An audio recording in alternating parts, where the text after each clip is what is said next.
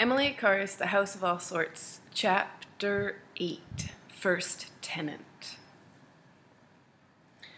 She was a bride, just returned from honeymooning, this first tenant of mine. Already she was obviously bored with a very disagreeable husband. In her heart, she knew he was not proud of her. He kept his marriage to this Canadian girl secret from his English mother. The bride was a shocking housekeeper and dragged round all day in boudoir cap, frowsy negligee, and mules. Slip, slop, slip, slop. In my basement, I could hear her overhead. Occasionally, she hung out a gray wash, left it flapping on the line for a week, unless, for very shame, I took it into her. "Awfully kind," she would say. "I've been meaning to bring it in these 6 days." Housekeeping is such a bore. As far as I could see, she did not do any. Even trees and bushes flutter the dust off, manage to do some renewing. Slip, slop, her aimless feet traipsed from room to room. She did not trouble to raise the lid of the garbage can, but tossed her discards out of the back door. Occasionally, she dressed herself bravely and, hanging over the front gate, peered and peered.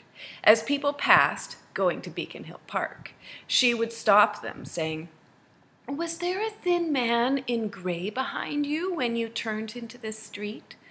Astonished, they would ask, "Why would it be?" "My husband, I suppose he has forgotten me again. A bachelor for so long, he forgets that he has a wife. He promised to take me to the races today. Oh, dear."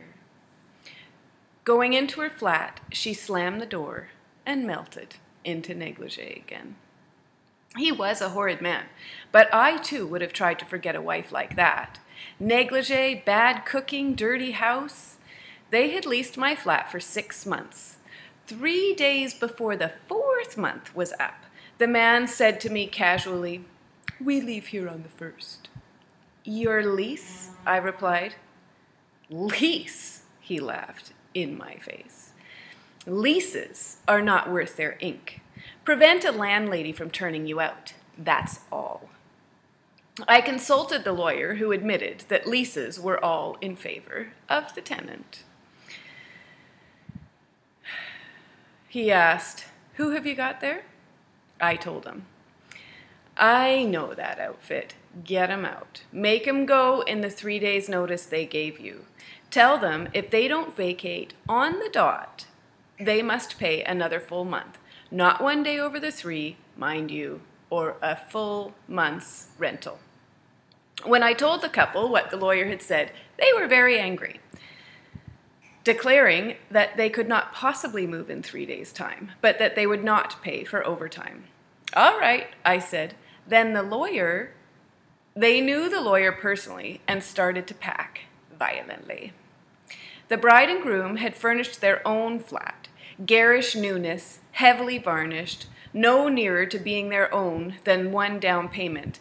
Less, in fact, because the installments were overdue, and store vans came and took the furniture back.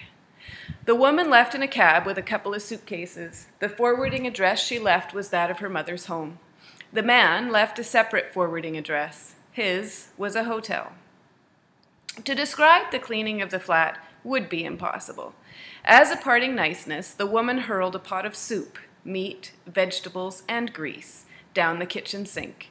She said, "You hurried our moving," and shrugged. The soup required a plumber. This first tenant nearly discouraged me with landladying. I consulted an experienced person. She said, "In time, you will learn to make yourself hard, hard, hard."